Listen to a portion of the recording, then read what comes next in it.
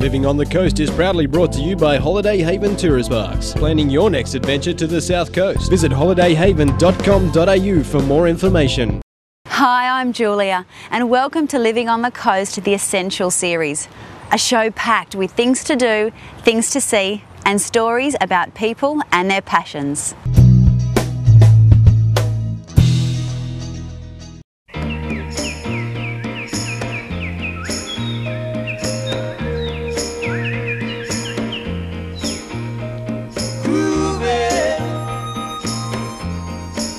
Sunday afternoon.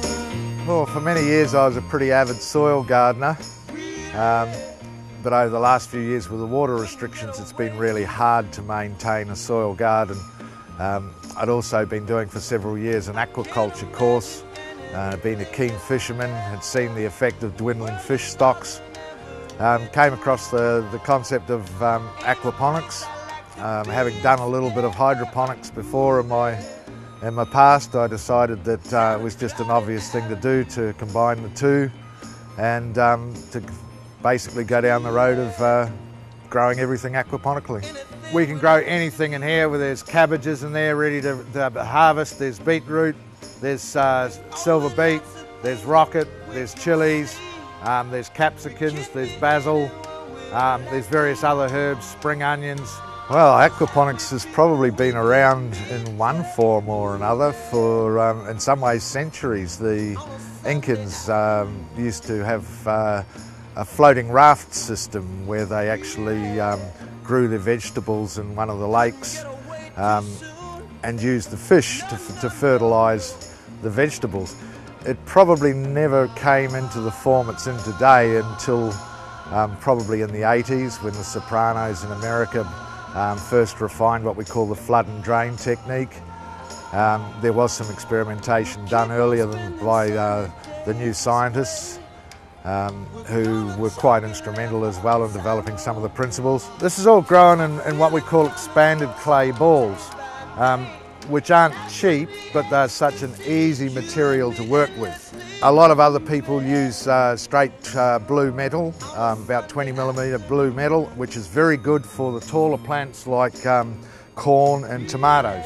And indeed this bed is top dressed with clay but actually has blue metal in it underneath. One of the beautiful things about aquaponics and growing in clay balls is it's very easy to harvest things, very easy to plant things, very easy to transplant things. And I can quite simply scoop my hand in, and in terms of planting, whether it be a seedling, I can just merely poke it in, leave it like that, and that plant will suffer virtually no transplant shock whatsoever. If you came back tomorrow, you'll see that plant is basically unaffected.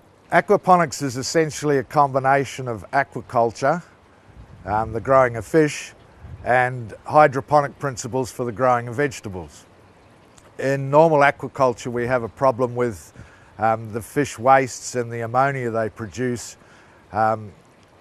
basically loading the water full of nutrients. Now those nutrients need to be cleaned and removed from the water for the sake of the fish health themselves.